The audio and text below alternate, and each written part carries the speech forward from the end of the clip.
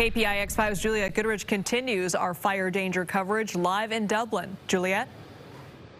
Yes, we're outside one of the Alameda County fire departments in Dublin, and take a look at this. These are visible signs that we are in an early fire season. We have a dozer that's right out front, the very fire department, loaded onto a flatbed truck, ready to go at a second's notice. Also, if we pan up, you can see that they already have a red flag warning in effect for all to see. If you need another visible cue, turn to the hillsides. So we know that if a fire came up, we would be, susceptible to it. Marissa Gonzalez lives in Castro Valley and knows fire season has come early. God, it's so hot. Just over her hillside was her first clue. I think they're here a little bit earlier than they normally are. This is pretty early. Yeah.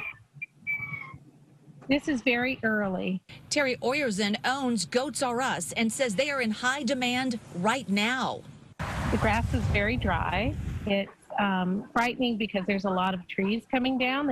There's not the moisture in the soil to keep them up.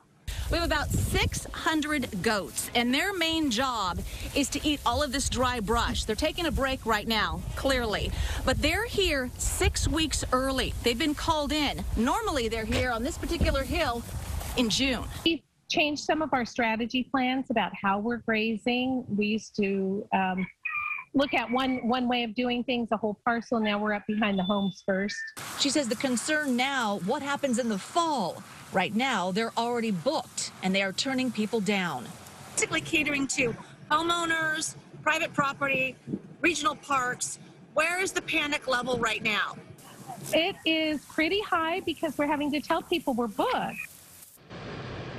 Still in a red flag warning. There's quite a breeze here in Dublin. Just to give you kind of an indicator of how things are, since we were here editing our story for a couple of hours, the fire department, the firefighters had a couple of calls. Fortunately, they're able to be back in right now. No serious incidents, but they are on call 24/7. Those goats will be on call 24/7. It's going to be a long season. In the East Bay, Juliette Goodrich, KPIX 5.